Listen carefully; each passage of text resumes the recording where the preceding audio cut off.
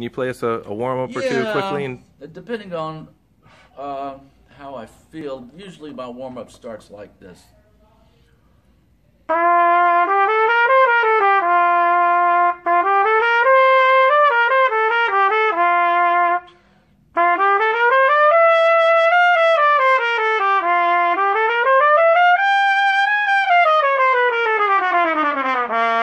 don't like to go too high.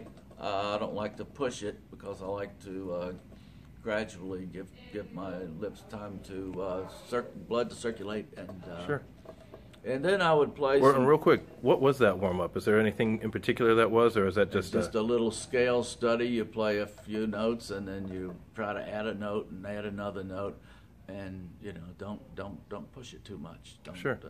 Depending on how you feel that day. Right. We don't own these notes, as my teacher used to say. They're on loan from day to day. Then I'll play some lip slurs. Sure.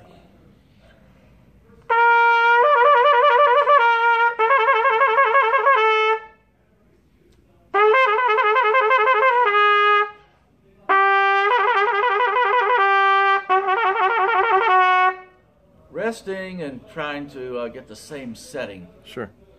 I'm going to come in closer to see that.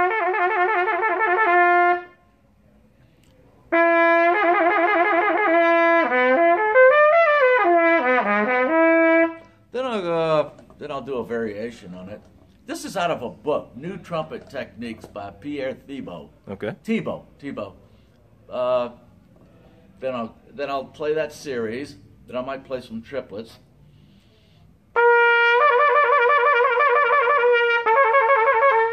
I do that for a while.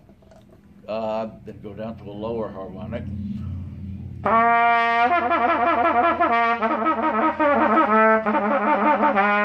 Do that for a while. If it feels comfortable, doesn't feel comfortable, rest some more. Sure. And this warm-up is not written in stone. You alter it every day according to how you feel. Sure. And I played an awful lot yesterday, but here to finalize the warm-up.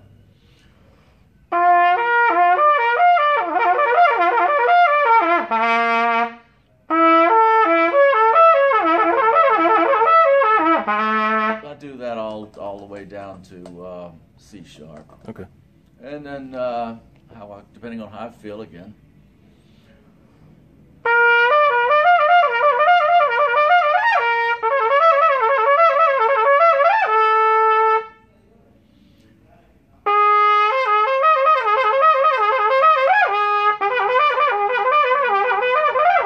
So can you do going. that slow? I don't know. Let's see.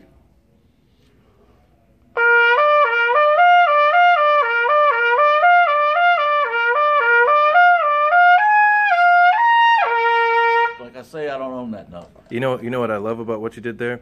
Number one, you tried and didn't know if it was going to work out or not. And that's something I think everyone should do. But number two, you maintained airstream, airflow, riding on what do they call that? Riding on the airstream. Oh. Yeah. Oh, good. Yeah, that's what I've heard from a couple other trumpet players. But yeah, in doing that, you ensured the fact that you maintained tone quality. Oh yeah. Now that's kind of an advanced. That last one I played, the last two are kind of advanced. I wouldn't recommend that for beginners. No. Take some. But I enjoy the fact that you did slow it down, because that's what I think the recommendation or advice is for most kids. They got to slow it down. One guy told me slow is the mother of fast. Slow is the mother of fast.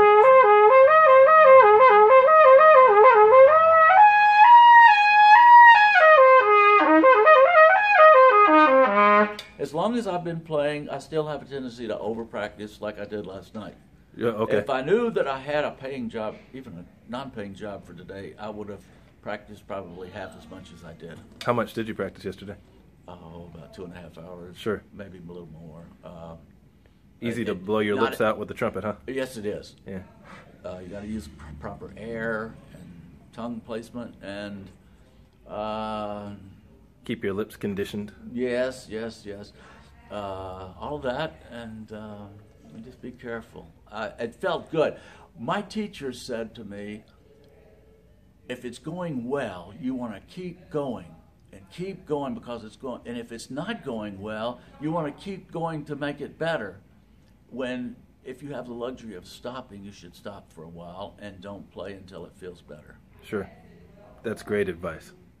Well, we'll stop there then, since we're talking about stopping and when it's going well. This time we're going to stop when it's going well. Well, I've had better days, but what did my teacher said once? He said, good, that sounds good. I said, I've played it better. And he said, yeah, you've played it worse too.